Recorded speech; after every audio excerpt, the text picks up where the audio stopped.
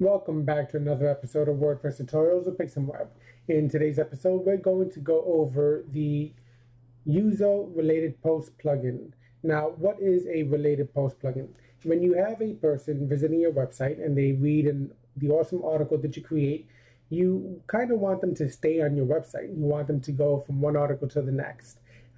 This will benefit you for your search engine rankings because time on site is important. It'll decrease your bounce rate, and it will give you the opportunity to potentially, convert the website visitor to meet one of your goals, whether it's to purchase something, click on an affiliate link, share socially, find something that might be of interest to them. So the related post plugins, are a good option. Yuzo is a very popular one. It's active on 20,000 plus installations. As you can see, it has 4.6 out of 5 stars, 156 5-star reviews, which is pretty cool. It was recently updated, so you can see it's actively maintained. So that's something that's very important, to make sure that the plugins you use are actively maintained by the developers. So let's head over to the back end of our website. You would just log into your WordPress powered website, and in the back end you would go over to the plugins, and you can just click on Add New. From there, in the Search Plugins field, you would just type out Yuzo and just hit Return. And then you're going to be presented with the search result.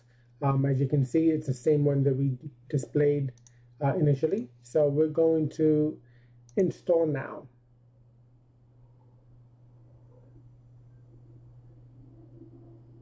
It'll go through the installation process. And then you're just going to activate the plugin. Once you do that, you're going to see in the settings section, you're going to have another option there, the yuzo-related-post. So you could just click on that to configure the plugin to work as you want it to. So you have some basic options. In the top text, you can change or keep the H3 HTML tag there, and you can change the text related post to whatever you want it to say. I just leave it like related post. You can just determine how many posts you want to be displayed. You can choose the post types that it would be working on. And then related to, you can choose it to be only via tags, category, tags and category, taxonomies, random, etc. You can change the order from descendant to ascendant. You can choose to show it on your RSS feed, target link to open up in a new tab. You can use the no-follow attribute. You even have some advanced features here for people who are comfortable with putting code inside their theme files. So you can add this to your single.php file. Make sure it's in the loop. And so you have some other features that are pretty good, but just straight out the box, it pretty much works as needed. The default settings are fine. You can check out the styling as well.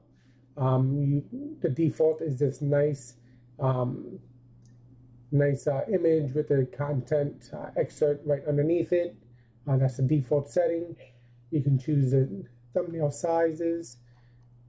You can change some of the styling to give it a border color, hover, transition effects, things of that nature. You can change the font size, the title length, like that. You can use text center. And if you want to put in custom CSS, you can do that as well. So it's a pretty good plugin to use. And they have some productivity features as well that you can take a look at. But again, just straight out the box, I don't change most of the stuff, but definitely check it out yourself. Maybe there's some ways you want to customize it, but it's pretty simple to use just straight out the box. So now we're going to save any changes that we've made. It'll go through its process of saving, and let's take a look at how it looks. All right, so we're now on the front end of the website. I'm on my local host. I just duplicated my live site. So we're going to take a look at how to speed up your WordPress website. All right, so this is an article that I wrote some time back, and it gives you some information on how to speed up your site, some plugins you could use, things of that nature. And it shows you the results. I was testing out my website, and then towards the end, it gives you this related post section. This is the plugin feature right here. So a person gets to the end of your article, and now they say, oh, wait, let me see what the premium tools and resources for web developers. So now they go to another article on your website. So they take a look at that, to read it, etc., etc. So this is a plugin that helps to increase the time on site for website visitors to your website.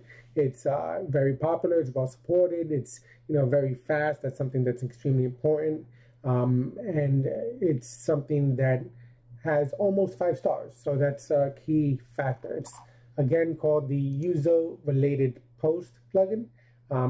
It's minimalist, productive, and fast. That's something that the developer right here has been focusing on.